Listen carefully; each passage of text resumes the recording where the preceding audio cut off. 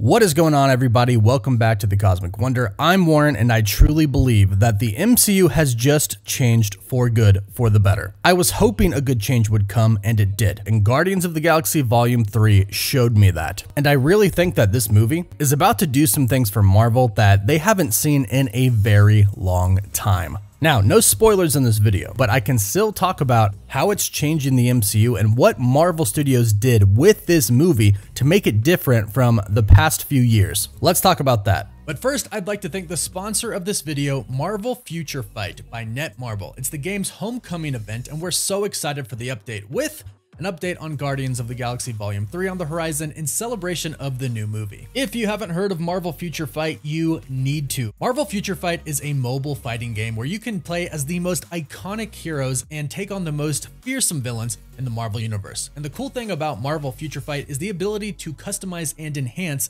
any character you'd like. The game has expanded their roster of 250 plus heroes to 420 plus uniforms over the last 8 years. And the great news is there's an in-game homecoming party on April 26th in celebration of the 8th year anniversary. That includes 50% off uniforms and 50% additional bonus crystals. There are even major rewards such as a select your tier 3 hero just by logging in. There's also a Guardians of the Galaxy Volume 3 update that you won't want to miss. So click the link in my description and use code 8yearsparty for 300 crystals.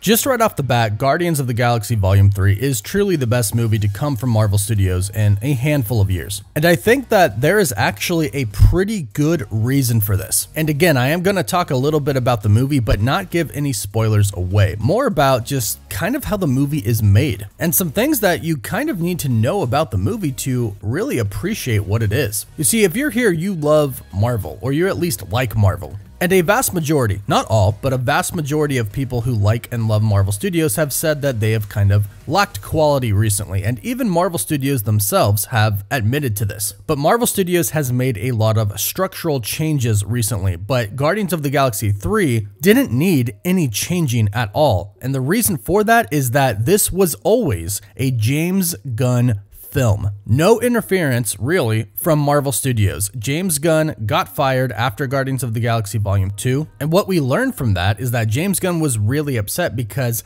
the Guardians trilogy was essentially about the story of the Guardians, of course, but Rocket Raccoon, and he wrote the stories for all of the movies, and he directed them the way he wanted to direct them. He made them his movie, and this is important because we recently learned when Marvel Studios fired executive Victoria Alonso, some things came to the surface, and people said that she said the directors don't really direct the movies, but Marvel Studios does, and they're executives. Meaning they have final say. If they don't want something in a movie, or they do want something in a movie, they're gonna make that change despite what the director wants. Now, I don't think she was speaking for the whole company there at all. I think that was just her opinion. Now, of course, Marvel Studios has power, but the difference with Guardians 3 is that they let James Gunn make his film, and you can see that here. Because as much as I love the interconnectivity of the MCU, and that is there in the Guardians film, I think Marvel Studios has had a problem recently with either trying to connect too much or not enough. I feel like they've kind of been in the middle and haven't really picked a lane for a lot of their projects. However, Guardians does, because it's all about the Guardians. James Gunn got to finish his trilogy and his very specific story that he wanted to tell, and it was completely focused on this team. Does it set up new things? Yes. Does it show that? Yes. But it is totally and completely connected to the actual story that we are going through, and it doesn't take away from the story at all. And the results were kind of mind-blowing. This was one of the best films from Marvel Studios, kind of just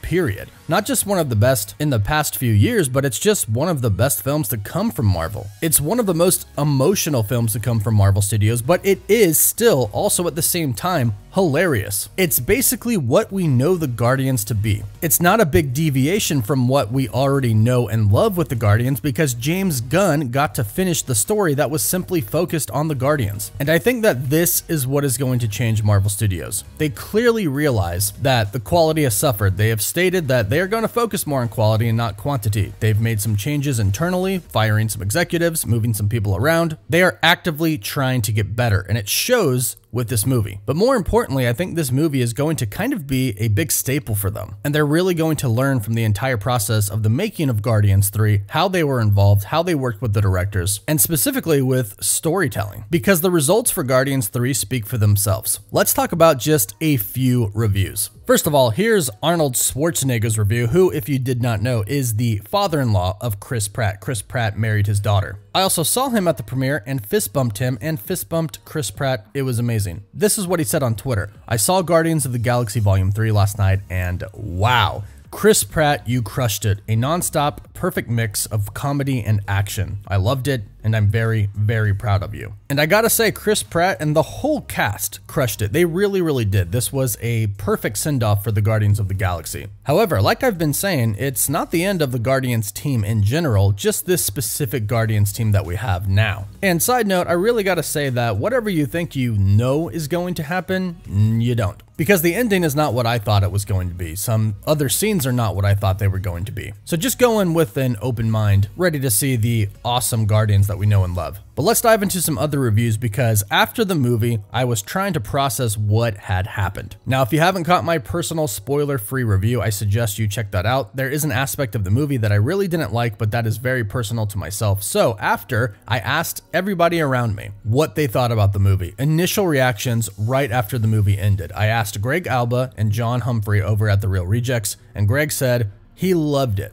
That it was one of the best Marvel movies that he's seen. He definitely thought that it was the best Guardians of the Galaxy film in the franchise and that he wanted to watch it again immediately. I asked John and he said the same thing. And we were all crying. We all shed tears, a lot of parts during the movie. And John said he loved it. They both really loved it. And if you haven't caught their reviews, please go check them out over at The Real Rejects. Then I asked my good friend Wendy and she said she loved it as well. Her review is up on her YouTube channel as well, The Movie Couple. Then I asked my friend Tessa over at Mama's Geeky. She absolutely loved it. She too said it was the best film since Avengers Endgame, and you can check out her review on her website and YouTube channel. But here's where it got really odd. At the after party after I went around and I kept asking people that I knew, what did you think of the movie? And I didn't hear a single bad review at all. In fact, I was the only one who really had anything negative to say about it, and that's only because I hate half human, half cyborg robot people. It freaks me out, and that was my only complaint about the movie. But literally nobody else really said anything bad about this film. And after I was actually speaking with some people over at Marvel, and I was asking them what they take away from this, what they take away from movies. And they confirmed to me, they learn from every movie. After every single movie comes out and they see reactions and critic reviews and everything, they get together and they talk about what they can improve, what was the best, what was the worst, what went wrong, and how do they fix that for upcoming movies. And since this movie is clearly a home run for Marvel Studios, I think they're going to take away a lot from this as far as how it was executed, how they let James Gunn take the helm and let him be a writer and let him be a director. Of course, they were supervising and talking with him about everything, but really, it was his movie as a film creator. Marvel Studios has already done some of this already. They have gotten new writers for new projects, for Deadpool 3, for the Fantastic Four. They've also changed directors for projects as well. They are literally changing the stories because they don't think that they're going to be good. They don't think the audiences are going to like the stories. So Marvel Studios, I can attest, is literally doing everything that they can